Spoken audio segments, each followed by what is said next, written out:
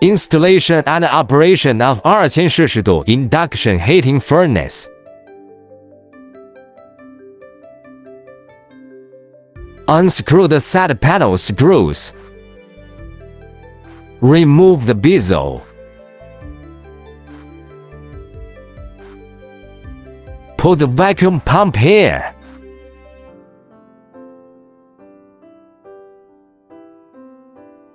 Make sure the switch is on. Pass the power cord through the bottom. Connect to the socket. Connect the vacuum pump bellows. Tighten the buckle. Close the cover. Tighten the surrounding screws.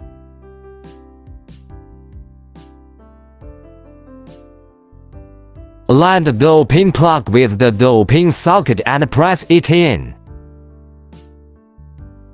Align the third-pin plug with the third-pin socket and press it in. Tighten the nut.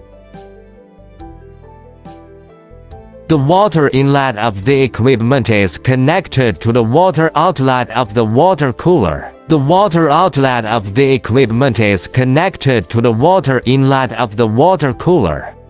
This is the water outlet and water inlet of the water cooler. This is the water cooler water inlet.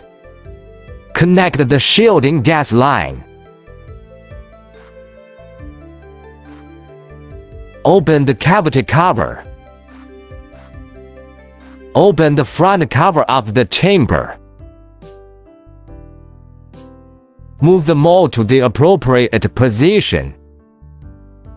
Ensure that the sample in the crucible can be poured into the mold. Add a sample.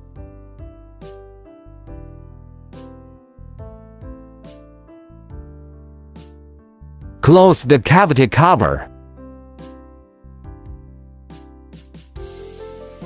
Tighten the buckle. Close the front cover of the chamber. Tighten the buckle. After the power cord is connected, turn on the main power switch of the device. Turn on the main switch of the heating power supply. Power on the device. Click Ignore. Click to enter the operation interface. Open the water cooler panel. Turn on the switch.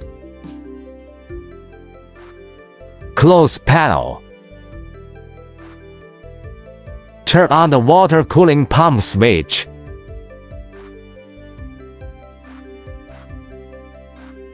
Turn on the heating power switch. Click to enter the curve settings.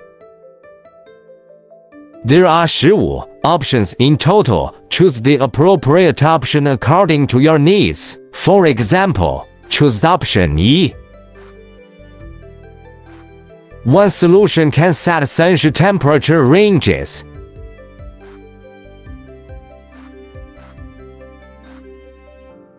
You can also set the temperature and time of each section according to your needs.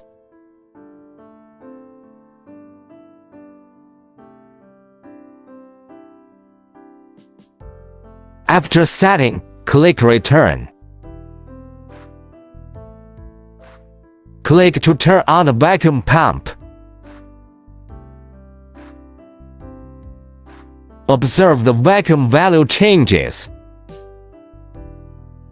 When the pressure gauge shows the lowest pressure, turn off the vacuum pump.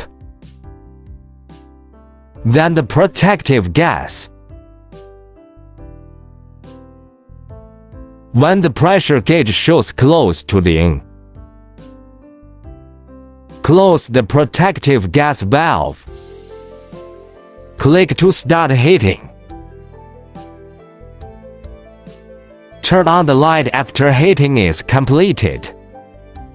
Turn the push rod to pour the liquid into the mold.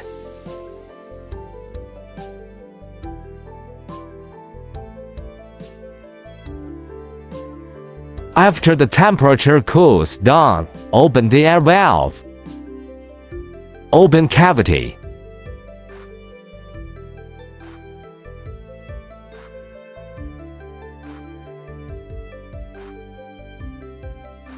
Remove the mold.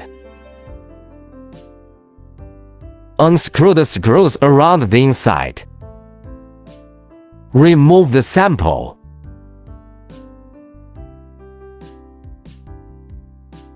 The experiment is completed.